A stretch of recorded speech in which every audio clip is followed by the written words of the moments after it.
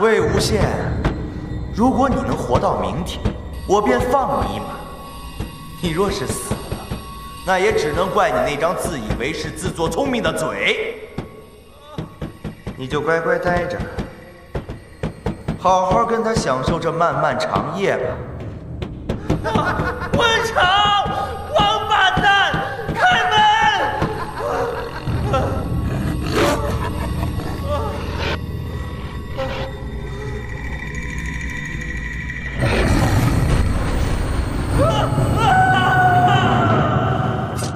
回去，你们把魏无羡带去什么地方了？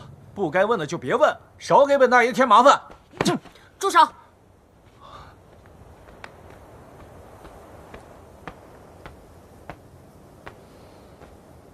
你们下去吧。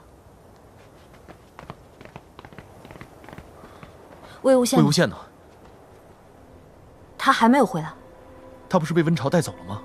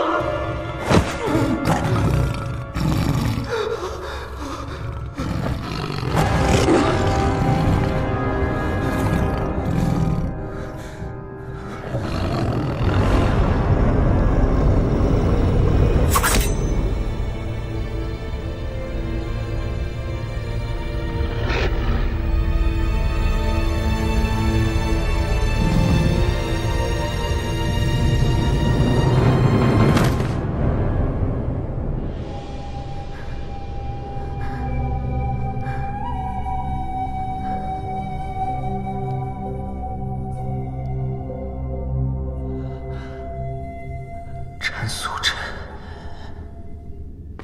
温情，魏公子，魏公子，温宁，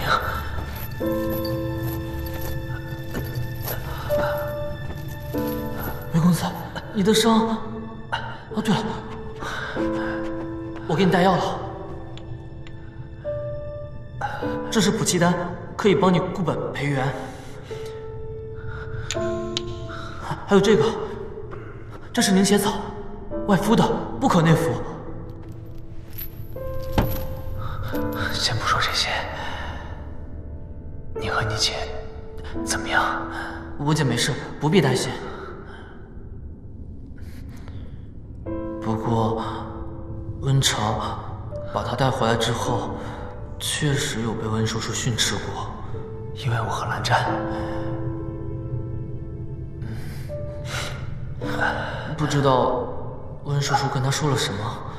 总之，他从地火殿回来之后，就怪怪的。他还跟我说，不要理我和蓝湛。何必呢？什么事都自己扛。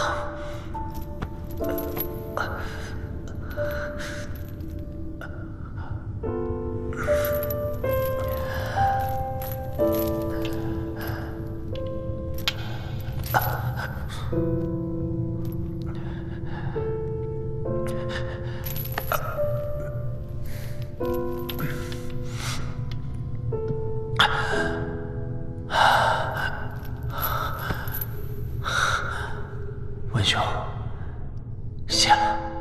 魏公子，你不必跟我说谢字。他们做了那样的事，我觉得很对不起你们。特别是云深不知处出了那样的大事。云深不知处，怎么了？你不知道吗？文旭从云深不知处回来之后，宣称与帮来世七兄弟门户，焕然新生。我还听说他放火烧了大半个云深不知处，百年仙境就这么被毁了。蓝湛的伤，因为搜不到最后一块阴铁。蓝二公子的腿是被温煦生生打断的。休死！魏公子，你别动怒，小心伤口。对了，我不能久留，我姐会发现的。这些药你拿好了。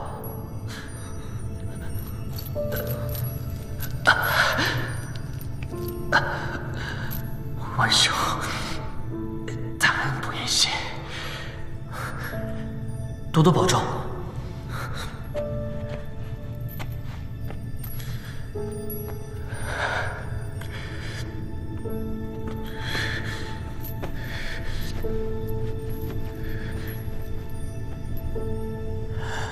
这些药还是留给蓝湛吧。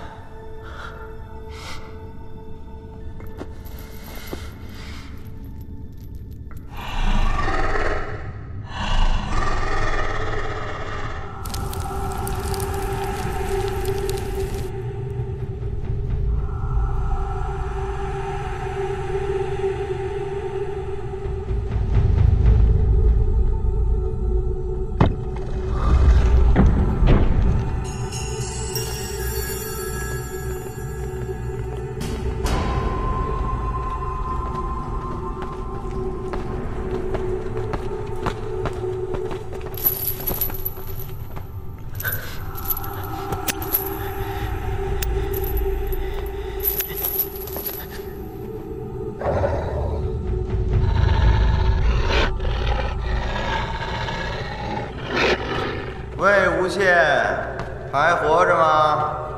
还有几条腿呀？我们家那位小宝贝儿昨天表现得怎么样啊？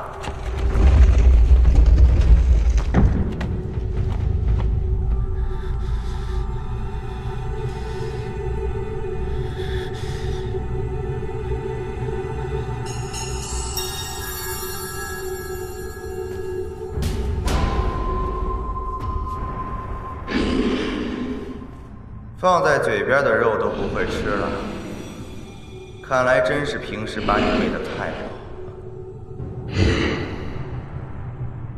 没用的东西。温超，你叫一头畜生出战，算什么英雄啊？有胆子，咱们1对1单挑。嘘，别着急，今天是你命大。以后我们时间还多着呢。